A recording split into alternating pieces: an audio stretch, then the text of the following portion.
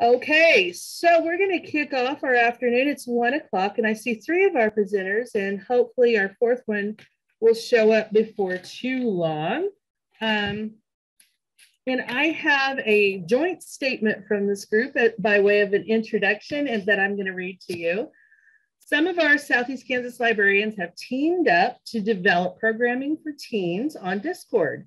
They've come together today to share insights from their experiences and answer any questions you may have about starting a server on your own. So we're going to learn all about launching a teen Discord server.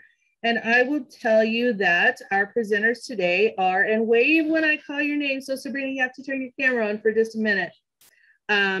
We have Valetta Cannon. Wave Valetta. And Valetta is the assistant director, and she handles children and teen services at Fort Scott Public Library. Did I cover everything that you do? Because I know you wear multiple hats there. Yeah, pretty much. Okay. Pretty much. Then we also have Jeana Lawrence, and Jeana is the children's and teen librarian, and she shares the spotlight in Chanute with Candy Wilson, and Jeana is going to help present today as well. And our cool chick of the day, I guess, is Sabrina Graham. Sabrina is the teen librarian at Parsons Public Library. And as you can tell, Sabrina likes techie type stuff, and she's going to help us present. And then Mandy, are you in the room? Maybe she's having trouble getting on. Not quite sure, but we will proceed without Mandy for the time being, just for the sake of time. But welcome to all of our presenters. Thank you for being here. Thank you for agreeing to present. I'm going to turn it over to Valetta, who said that she is going to be the person who is doing the screen share today.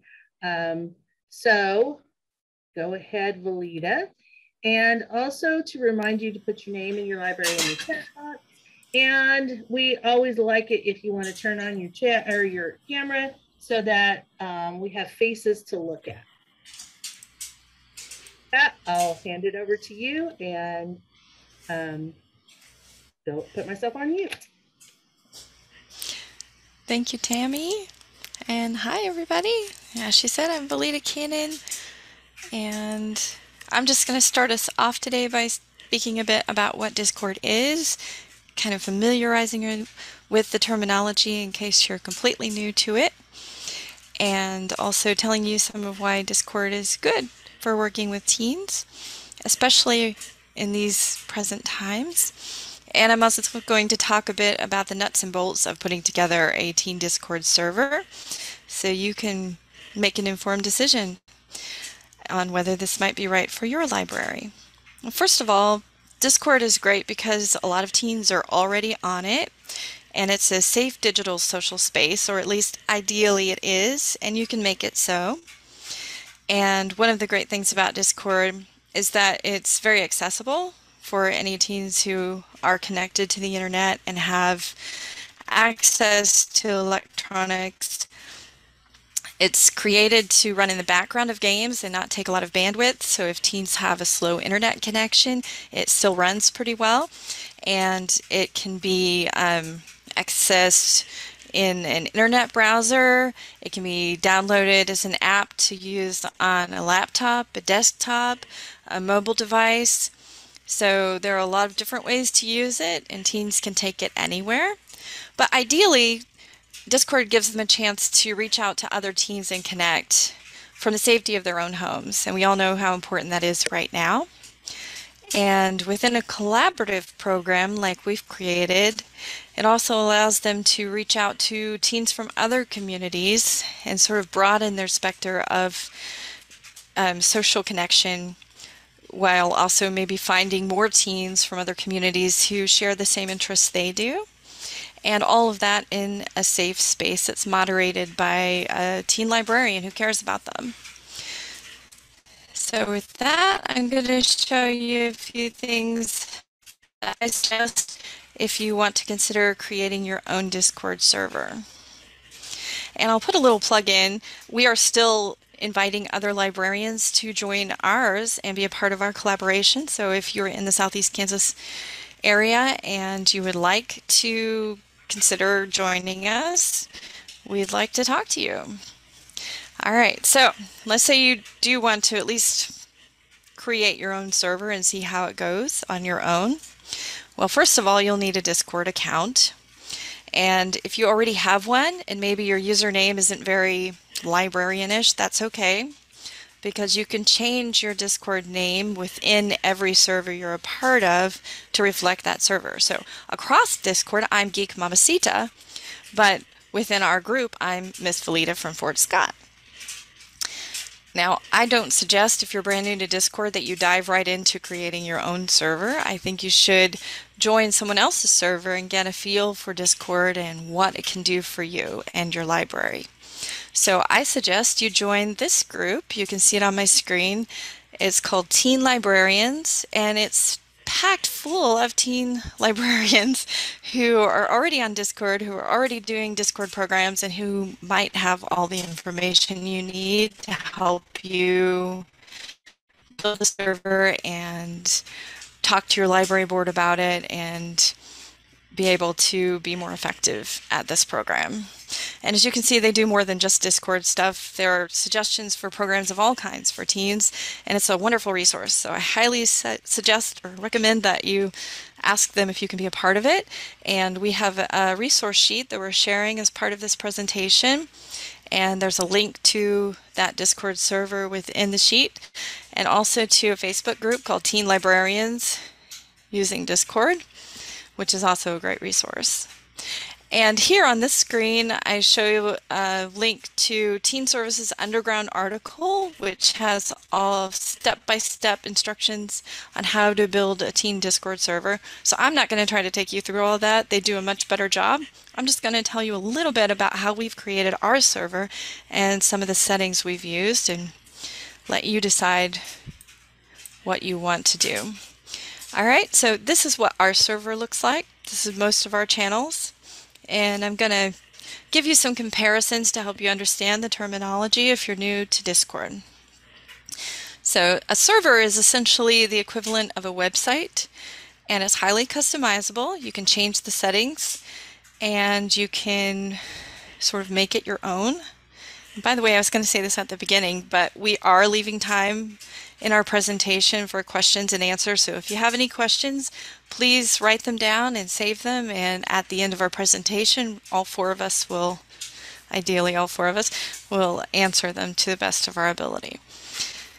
All right, and I'm always out there to answer your questions if you want to email me later with something you think of. All right, so this is our server. We have what all Discord servers have. We have a moderator channel, and we have a welcome and rules channel, because there's always a place that everybody has to go when they first join. But after that, it's all up to you what you make of yours. And we have a number of different groupings of channels. And I'll tell you what a channel is. It's basically just a chat room, a themed chat room.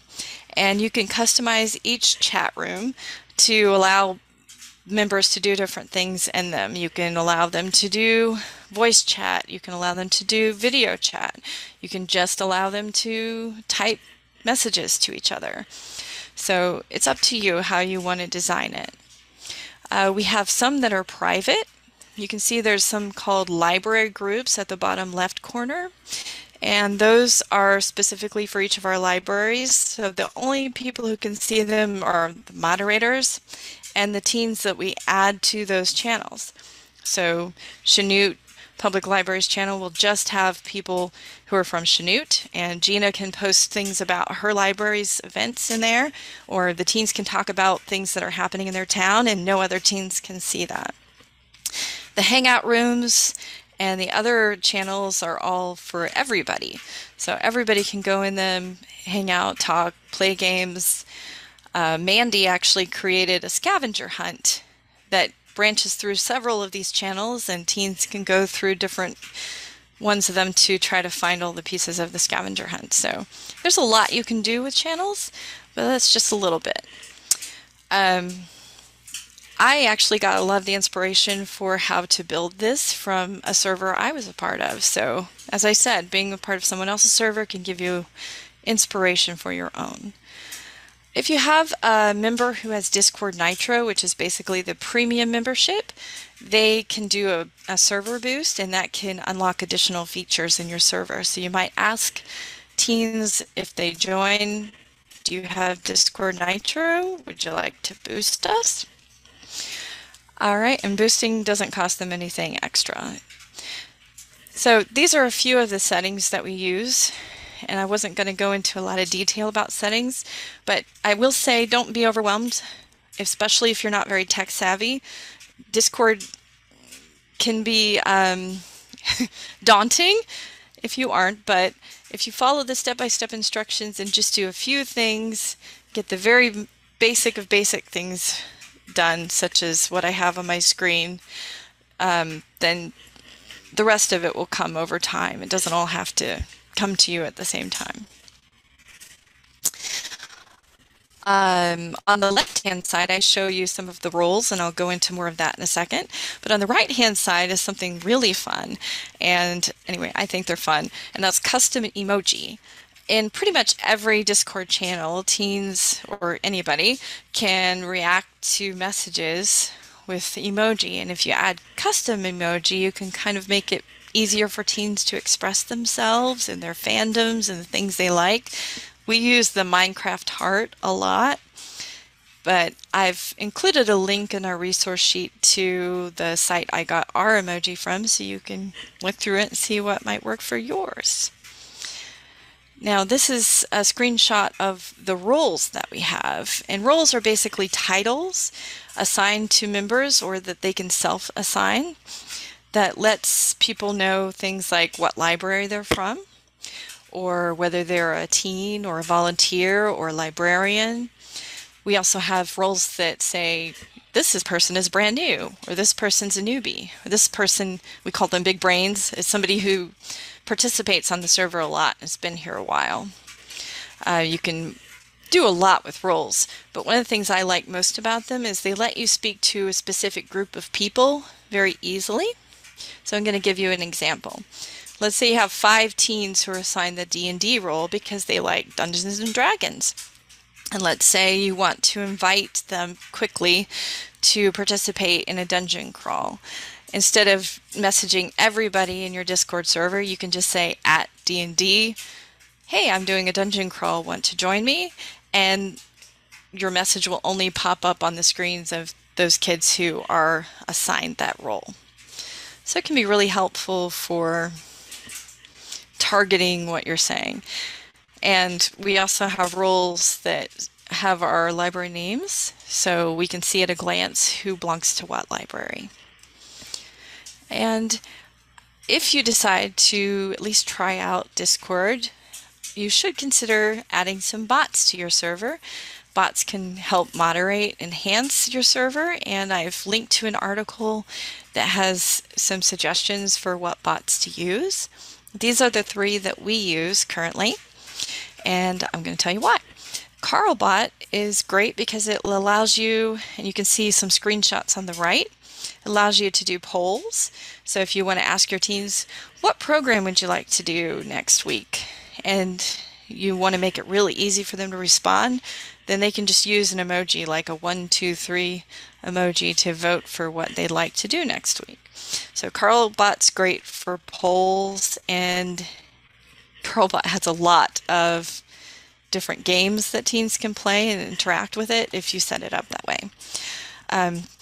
The one in the middle, MEE6, is great for leveling people up automatically because teens tend to be competitive. So especially if you have some that are very introverted, MEE6 can help get them to interact with your server and chat with people and participate more if they want to level up. And it's automatic. As they chat more, as they post more, then they get to higher and higher levels. And then Dino is great because, well, I really like Dino, first of all, because you can rename it to whatever you want. So I renamed ours to the Amazing Bot Man. Most bots require you to have a premium membership in order to use that feature, but Dino doesn't. And we use it for moderation. We also use it to auto message our teens to remind them of our events. We have a meeting every Thursday night, and Dino automatically sends a message that says, hey, remember we have an event at 6:30 p.m. on Thursday. So you can use it for a lot of different things. Moderation is especially important if you're doing a Discord server program all by yourself and you need somebody to help keep an eye on language and, make appropriate things. A good bot can automatically detect that language. It can send people a warning saying, watch your language. And it can also mute them temporarily or even permanently if you need them to be muted until you go and look and see what's going on and talk to them personally. So there's a lot of potential for using bots, and I've linked to an article that can tell you a lot more about what they can do. And finally, I recommend if you decide to make your own teen Discord server that you incorporate other websites into it. So we've used Google Calendar and a special email specifically for our group so that we can post the calendar for the teens to show them what events we have coming up, and they can communicate with all of us at once through the email.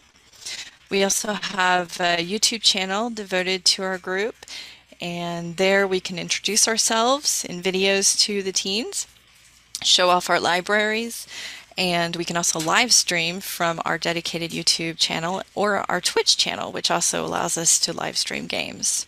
So that's just a little bit about server building, and I'm going to turn this over to Jeana, and she's going to tell you some more.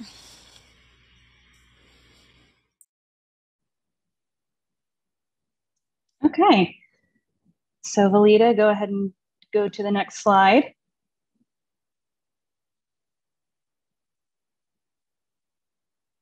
Maybe, okay, here we go. Okay, so what we're gonna talk about next is collaboration rules and policies. So for our server right now, we have decided that any librarian who wants their teens to participate, the librarian also needs to help participate in the moderation and the division of labor throughout the server. And it doesn't sound nearly as intimidating as it does. So if you're immediately like, whoa, I don't want to have to do that, I just want my teens to go to this, it's not as hard as you think it is. So part of that is moderation. As our groups kind of grow bigger and we get more and more teens, kind of like what Valetta was talking about with that bot, is that sometimes teens might say inappropriate things. And so we might ask a librarian like, hey, if you're not comfortable with doing programming and being on doing like virtual programming, then maybe you would be more willing to do moderation type things. So making sure that teens are keeping their language clean, maybe interacting a little bit on the server and talking to them and kind of keep it going like that. Or maybe you really like doing kind of programming stuff, and so you maybe will want to do more programming stuff and leave the moderation to someone else. But since our server is a little small right now, everyone's kind of doing their little bit of part to make sure that the server is going. They're doing a little bit of moderation, a little bit of programming. And the programming isn't really all that bad, because I think sometimes when you think like virtual programming and online games, you think of like YouTube and Twitch streamers who have these elaborate setups and things, and they play like really big like multiplayer games, and it's kind of intimidating. But a lot of the programs we do are really small, and it's mostly focused around our team groups. So it's not like outside people can come in and disrupt what we're doing. Sometimes we're not even playing like online games. We're just talking to each other, or Sabrina is doing a D&D session and she's just talking to the teens, and there's no online component at all. They're just talking to each other on Discord. So that's kind of like how we've split it up a little bit. Everyone takes a different week, and on the Google Calendar, we say what we're going to do. If we have the forethought to remember to say, oh, I'm going to do this, or I'm going to do that. And then other times it's like, I have no idea what I'm going to do, but we're going to do something. So that's always fun. We are inviting fellow librarians, library staff, volunteers, teen ambassadors, board members, friends groups, anyone who wants to help grow their teen base on the virtual side. We're encouraging you guys to come and join us. So then some registration recommendations we have a Google Forms registration, and I just made a QR code that might make it easier for teens to get to the form so that they can register, because we've had a little bit of an issue with that. And then we also have a document for parents. So one of the things that we were really concerned about was privacy of the teens, and then if parents will even let their teens be a part of the Discord group, because we weren't sure. We could see issues where parents didn't agree for their kids to be part of this, and they don't want their kids to be on a virtual network, and then it could get an issue with us. But then it also allows the parents to know what the expectations of their teens are. And so when you go onto the Google form, the teen has to read through the rules and agree to all of it. And it's pretty much the same thing as what you would expect for a teen to be in your physical library space. So be respectful of others. Don't be throwing around slurs or bad language. Respect each other, respect librarians. Keep things PG, so no graphic content or anything like that. It's just a continuation of your library space, but in a virtual form. And then we require at least 2 contact methods for teens, because they are teens. Sometimes one contact method like email might not work, and so you need like a phone number to call them and say, hey, you registered on our Google form, but for some reason I can't add you to the Discord server because you didn't type your name out right. So can you tell me what your name is? That's happened before too. Rules and access requirements. We have a couple of meetings when we were coming up with the rules, like if a teen used a bad word or something, or posted something inappropriate, how many levels of, how many levels should they get past before we ban them completely? And so we came up with a system where for the first offense, you're banned for 24 hours. If for whatever you said is severe enough that we need to ban you for 24 hours. Then your second offense, no matter what happened, however long it's between your first and second, you get banned for a week. And then the third time is you're banned permanently, so you can't join back again. And then we kind of have some minor violation warnings where maybe they accidentally slip in a bad word and the bot catches it. So then we have an auto warning by Discord for the first offense, and then a second auto warning from Discord if they do it again. And then your third offense is that you're muted on all Discord channels, and it might move into that more severe category where we might have to ban you for 24 hours. And then the really important part of the access is to making sure that everyone, including library staff and teens, have the devices that will work with what you're wanting to do that night. So like, I know Minecraft is a huge deal for teens and for tweens, but a problem that we've run into is that some teens have Minecraft on their PlayStations, and some teens have Minecraft on their old crummy laptop that doesn't work very good. And so it's kind of a balancing act trying to manage all the different technologies. So I think low-key games really help with that kind of issue. So, make sure that you have good equipment, make sure they have good equipment. You might need to remind them in their email, hey, we're doing something tonight. So you might need to charge up your laptop or your phone or whatever, because that's been an issue too. Go ahead and go to the next slide. Okay. And so then to market to teens, to tell them what we're going to do, we came up with a Discord server on Canva. I use a lot of Canva designs, and I think there's a link on our flyer to our Canva folder for the Discord teen server. So I have a couple of different posters up. This is the most popular one, I think. It looks really cool and it's really eye-catching. So you can print these out, put them in schools, event venues, churches, restaurants, social media, sporting events, local spaces that your teens go to. So like maybe coffee shops or concert venues or something. You can incentivize word of mouth marketing through your server privileges. So maybe you can create a role in Discord that's like, Supreme Marketer or something, whatever, some funny name. So that way, when it's kind of like a if you recommend your friend, then you level up in Discord, kind of like those mass media marketing techniques, like, oh, if you recommend a friend to this thing, we'll give you this, you know. Tell the teen's parents about them, tell current patrons. If a teen walks in and they look about the right age, say, hey, we have a Discord server, do you want to join? And kind of tell them a little bit about it, have an elevator speech, kind of like, you know, normal things that you would do for your teen programs. Yeah, and that's pretty much it. Just talk it up as much as you can.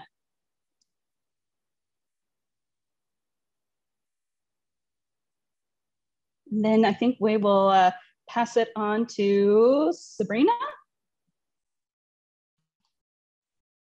Hello. I already said this. I'm obviously from Parsons Public Library, and I wanted to talk a little bit about what we actually do on, like, when we host events.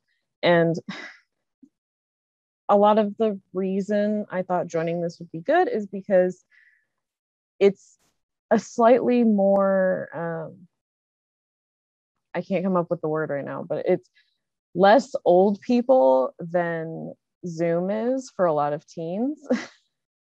And it's also some place that you can kind of build up a community. So I thought it was a really good way to do some online programming while we were all kind of constricted to those kinds of things. So, I mean, obviously you can have study groups, we've had people stream games and on our Twitch, and this was on YouTube, and they kind of listen to comments and react accordingly. Generally, whenever you run a program, you have to kind of put ahead of time, hey, I'm going to be hanging out in this channel or whatever, depending on what you're doing. Like tonight, I'm probably going to do something related to anime because that's where my mind is right now. So I'll make sure to have the anime chat up and then tell them which voice chat to join if you want to talk to me or whatever. It's also really important to listen to your teens and ask them what they want, because if they don't want it, they're not going to be there.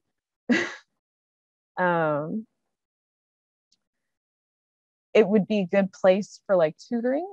So if somebody is struggling in school, you can have a place for that where kids can help each other or ask us questions, see what books we might have, things like that. So there's a lot of collaborative online games as well. One of the ones, I don't know how popular it still is at the moment, but Roblox and Among Us are good examples of online games that they might already be playing with friends on, or it may not be their school friends, but I know when I played online games, I had weird internet friends that I hung out with. So it would be a good place for book discussions because there's obviously the voice chat aspect, as well as it also does have the video chat aspect to it as well. And obviously role-playing games. I believe Jeana did the new Avatar RPG, and last week, I don't know how many kids showed up to that, and at my library specifically, I run D&D or Dungeons and Dragons through an online thing like this because it's all theater of the mind. You're just having a conversation where you are kind of, I lost the word again, where you're just explaining a scene and they're telling you what they want to do, and it gets a little wild sometimes and it's hilarious. So, and obviously there's multiple types of games, and a lot of times if there's a fandom for it, there's an RPG in the works. So go ahead and move on to the next one. So some other ideas that we kind of had, one of the things that we've done at our library is Jackbox Games, and basically that is only one person needs to own it, and basically you can share your screen and they can see what's going on, and then they play on their phone or device or whatever. They just have to go to a website and put in like a little code, and that's pretty good. You can share stories, so if you're doing like a scary stories or you know, it could be, you could probably even do like a poetry, be kind of a mic night, but it's like Slam. online. So you're doing snaps for people. I believe that was it. I think Mandy. Oh gosh, my brain today.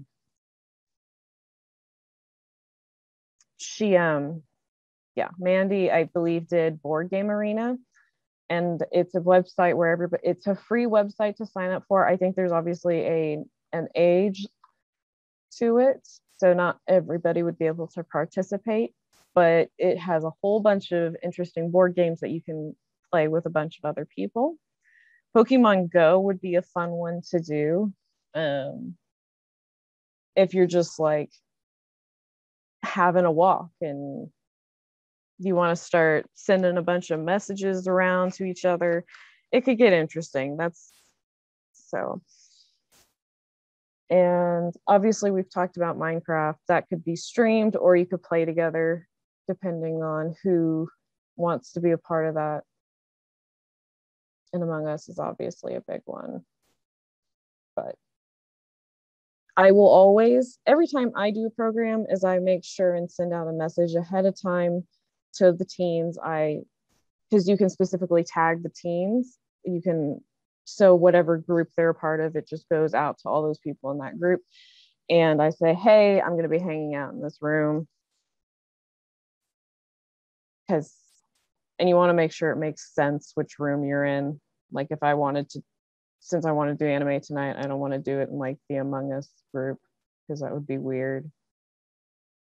So, but yeah, I enjoyed the Jackbox games. I think they went over pretty well in general, but there's a lot of those online resources. I know you can play Settlers of Catan online, but it's a lot of gaming from my experience. But I could also, I mean, you could even hold like debates and it could get heated, and kids like to fight. So, but yeah, that's me. I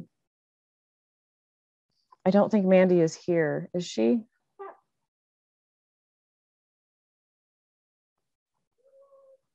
That is. I have not seen her yet. Is someone else able to cover her content from your group? I can fumble my way through it if you guys want me. I guess I'll try. All right, let me get back on here. Okay, so obviously between the three of you, I hope that you can just talk over each other and yeah, fill in the gaps. I hope Mandy's okay, but we're going to go ahead with the presentation. Okay. So obviously, if you're doing any kind of program for teens, you're going to have some challenges, and you can do a lot to tackle those challenges, including using your teens to help you be more effective. If you have a teen who's hesitant to participate but interested in the program, you might see if they would like instead to be a volunteer and use them as an asset. You can poll your teens to see what they're interested in doing if you're having trouble with getting people interested in programs. And of course, you can promote most effectively by word of mouth, because once one teen who's got a lot of influence starts telling everybody how great your group is, you're a lot more likely to have participants. Of course, social media is a great way to advertise your program and promote it. And when we were first putting this program together, we discussed maybe talking to some audio visual groups in local colleges or high schools and seeing if they could put together some type of presentation that might be more appealing to teens. We haven't done that yet, but it's something we are still considering. So that's an idea. If you're having trouble getting teens on your group, you can always think about other solutions for marketing. And flyers obviously are a great way to market it. We have flyers at my library right now with a lot of different programs on them. And of course, our Discord program is one of those. And we put those in patrons' bags when they check out, so everybody gets a copy. You never know when you're going to give a flyer to maybe a grandparent who has a teenager that might be interested. So it's worth reaching out not just to your teens, but also to the adults who might be in their lives. If you reward students who participate, like Jeana said, by giving them special privileges in your server or leveling them up or giving them a special role or title, then that might give them enough incentive to want to do more. Mandy had a great idea a while back. She had some things that she had extras of. I'm trying to remember what they were. Do you guys remember? It was something she offered as prizes to our teens if they participated in one of her activities and won. Anyway, if you have something like that you want to offer as prizes, that will incentivize your teens to participate. Let's see, bots can give them level ups, and bots can also self-assign roles. So we have a channel in our server that lets teens choose, like, for example, if they're artists or if they like TV and movies, they can choose that role for themselves just by responding to, it's basically a poll with the emoji that goes with their role. So you can actually do that too, where you can just turn on an auto feature that lets them do things for themselves. And of course, send them reminders, not just inside your Discord server, but not all teens pay attention to your Discord server all the time. So you might want to send them reminders every week in Gmail. I actually use a plugin to my Gmail, and it helps me keep track of all that stuff and send auto reminders that I can set up weeks in advance. And I'm trying to remember the name of it. Oh, goodness. It's on the tip of my tongue, but it's not coming to me. Merge. It's Merge. You can use Merge with Gmail to set up auto reminders. And not all teens even check their email, so if you have them on another social media group, you can send messages to that as well. Youth services may need to reach out to the parents of interested teens in order to get their parents' permission to participate. Sometimes you have to go the extra mile. I've had teens that I had to message in several different methods in order to get them to respond and participate and get all the stuff done so they could participate. And sometimes parents need reminded to get their teens back on the computer and get them to their meetings. Sometimes you might have to help parents understand that there are benefits to a program like this, because there are a lot of parents out there who don't really pay attention to what their teens do online and who just want them out of their hair. So especially teens like that, you might have to talk to the parents directly and, you know, get them involved so that your teens actually remember to show up to meetings and they know why it's important. Grant opportunities to increase access could include trying to get your teens some mobile Wi-Fi hotspots. We have some at my library, and not all teenagers have access to the internet. So you can apply for grants to get those Wi-Fi hotspots and check them out to your teens so they'll have access. This is also a good way, because I have some kids who live like 40 minutes away, and it's a good way for them to be able to interact on a more regular basis as well. Mm-hmm. Oh, excellent point. Sorry, just a sec. I'm on. The mobile hotspot. Okay. Is that what you're referring to? I think that's what she was saying. All right. Let's see. Coordinate the resources you have. So you can use, like we've used Kahoot trivia before, and you can, if you get your teens' cell phone numbers or their parents' cell phone numbers, you can text them or call them or use other contact methods to get in touch with them. And reach out to your community partners. I've actually just spoken this week with my high school's principal and assistant principal and asked them, could you promote this program? And I asked my public schools to put it in their bulletins and their newsletters, and they have been doing that. We got 7 new teens out of just putting it in the middle school's bulletin. So that's a really effective way to reach them. And then let's see. I thought we had one more slide here, but I guess that is it. So I guess it's time for questions and answers. Does anybody have a question? Let's see. I jotted down a couple of questions. Is it free to join, and is it easy to sign up? Yes, to both of those. You can, as I said, do a premium membership, but you don't need one. And all of the other social media accounts we've made are also free. Okay. Do any of your libraries have equipment to check out beyond the mobile hotspots? So updated laptop or tablets or anything to that nature, and have you considered doing that? Not that I know of. I do know that the Parsons School District gives out Chromebooks, though. So yeah, our school district does too.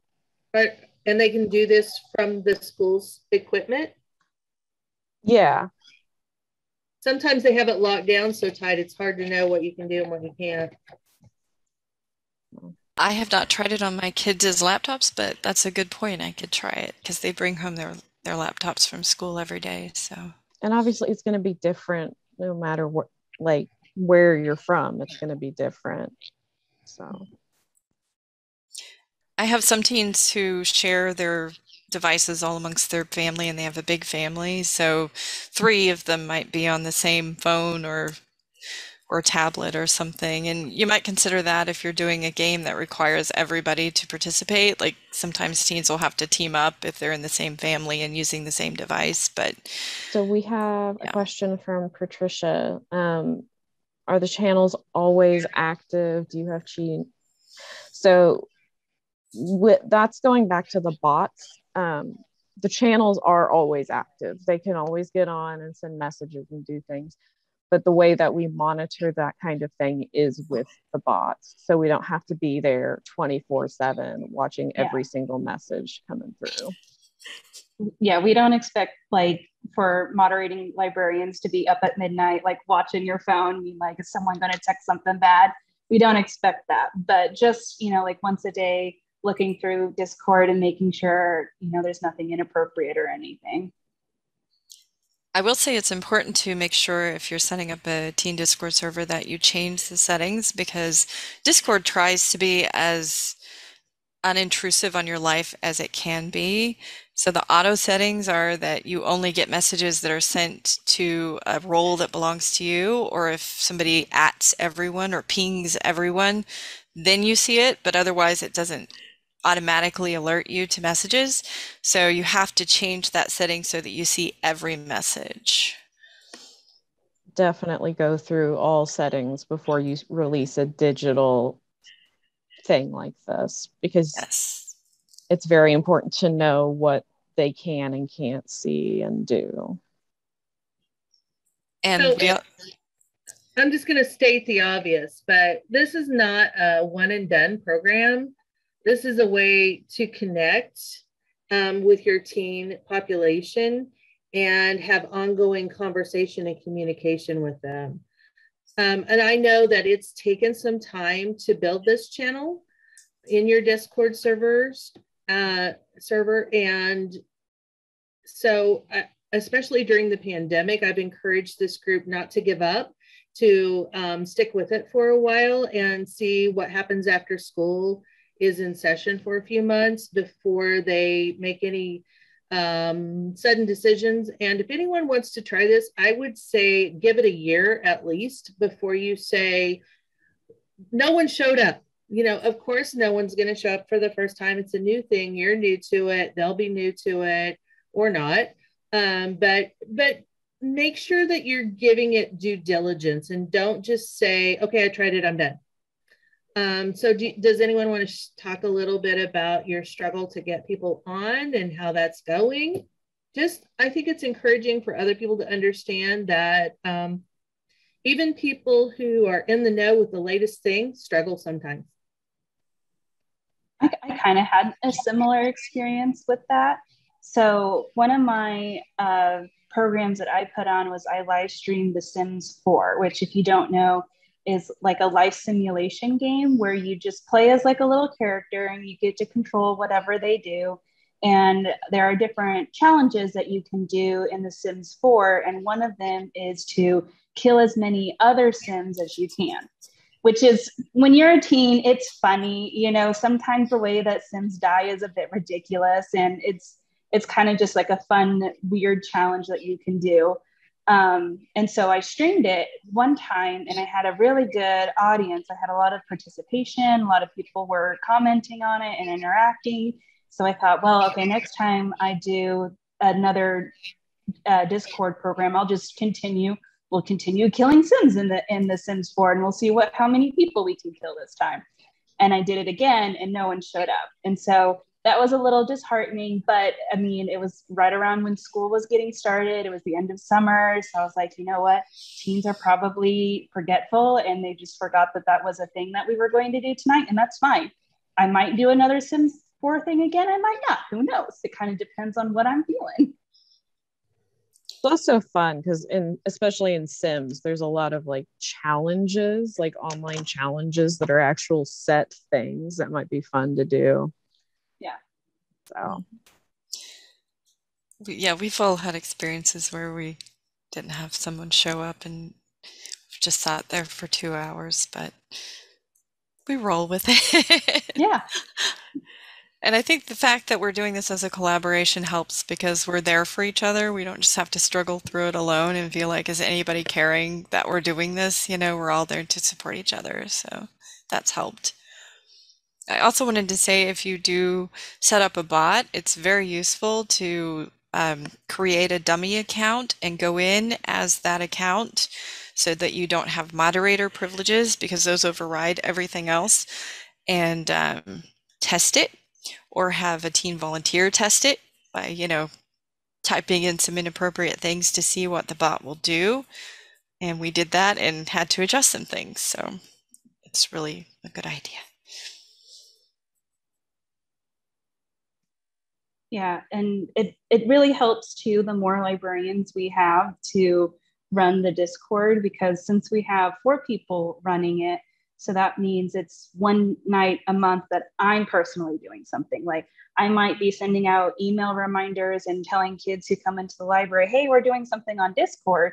But as far as actually planning an event and doing the work that requires, it's only once a month. So next week is when we're going to do the Avatar RPG, which I'm really excited for. So I've been kind of working on that. And that's just one thing that I'm doing this month. And then the next month is Halloween. It's October. So I'm just going to do some spooky stories, you know? So it kind of depends on, you're going to be fine. So it kind of just, you got to follow your passions a little bit when you do this, because if you have a passion for something that you know teens also have a passion for, then that's going to come through in the work you put through on the programs.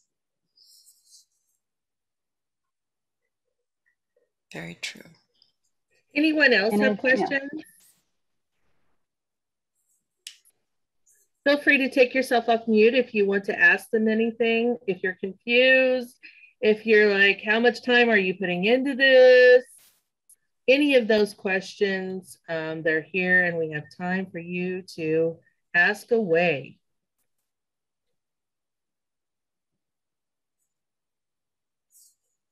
How are you tracking statistics?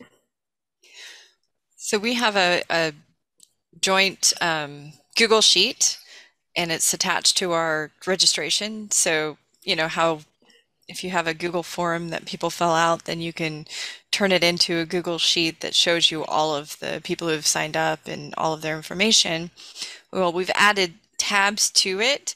So each week when we have a program, then whoever's running it puts the usernames of all the participants into the Google Sheet for that week, and we count the weeks that we participate as hosts in the program for our own statistics, but that helps us also know how things went and who attended.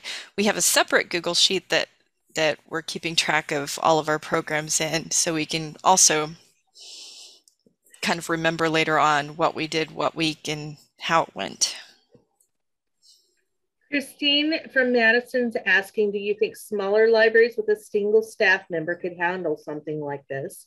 And I will say that Mandy, who was supposed to be here and we don't know why she isn't, is a board member at Toronto, which is a one-person library.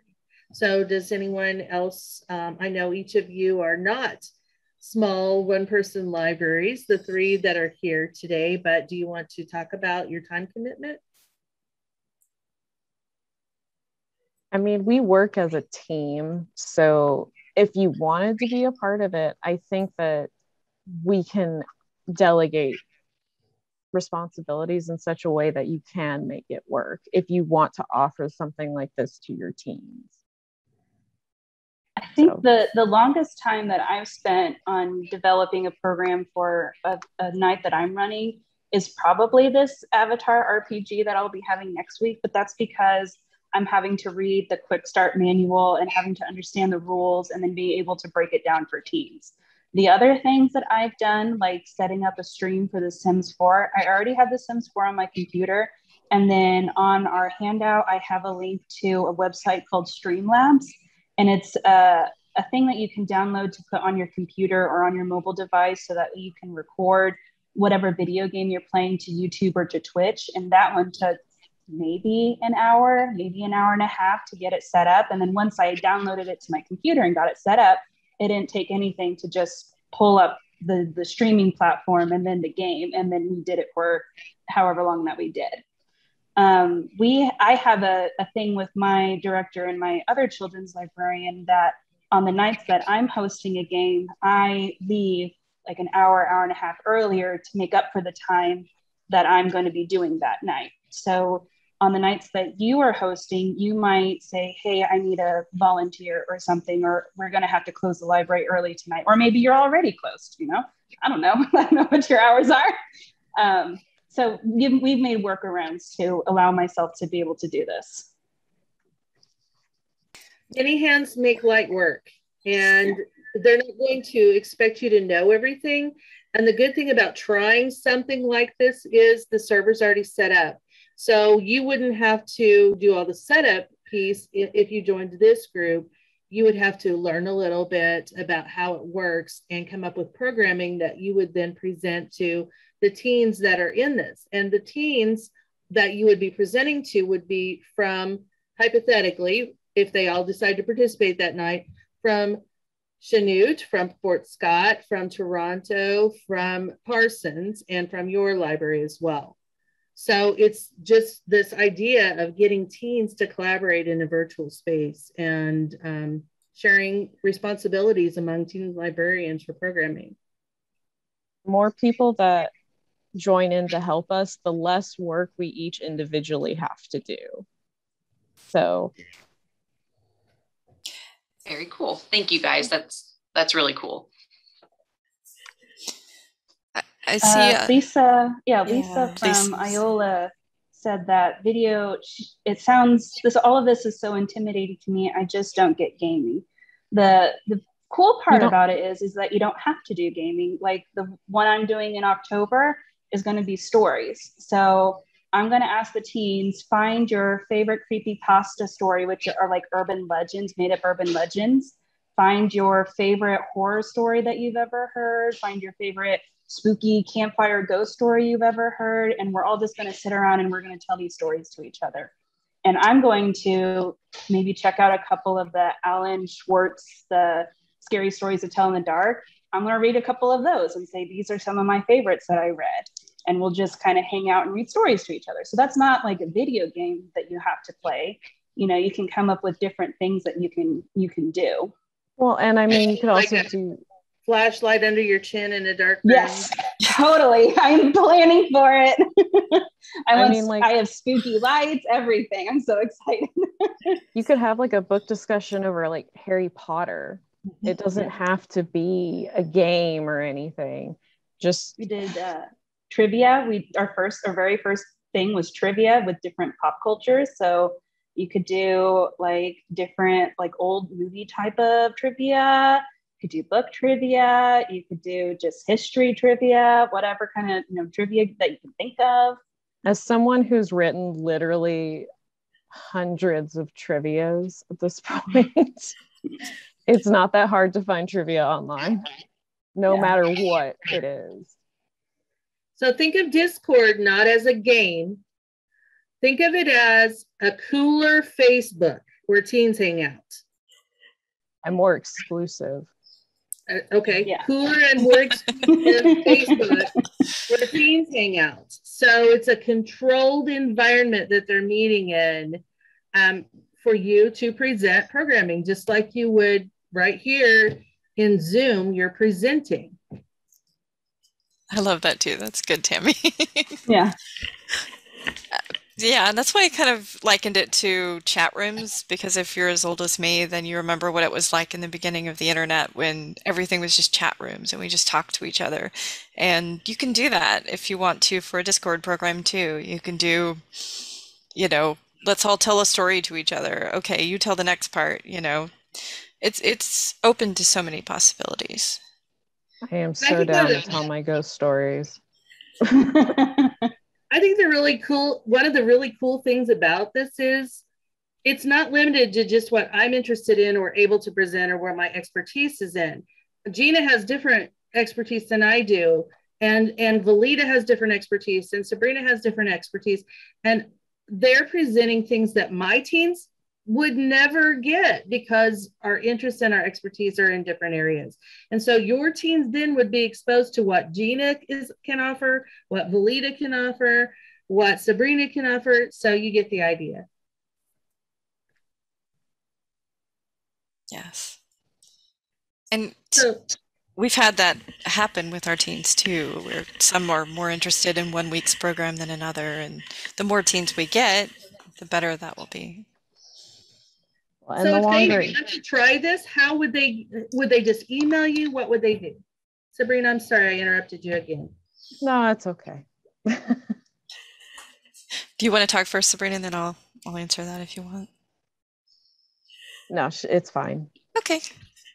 I was just going to say I have sort of a canned email that I've come up with all the basic info for getting started in our group. And I've already sent it out to a few people from a past youth forum meeting that said they were interested. And that's how we got Mandy on board. So if you are interested, then send me an email. I have some info in our resource sheet as well. But if you want to look at our presentation again to follow any of it or review it, then that's available through our resource sheet as well. But there's my email address and I'll be happy to send you info. And don't be afraid to ask questions. We know it's kind of a totally new field for a lot of people. So we will answer questions if it would help you understand what's going on.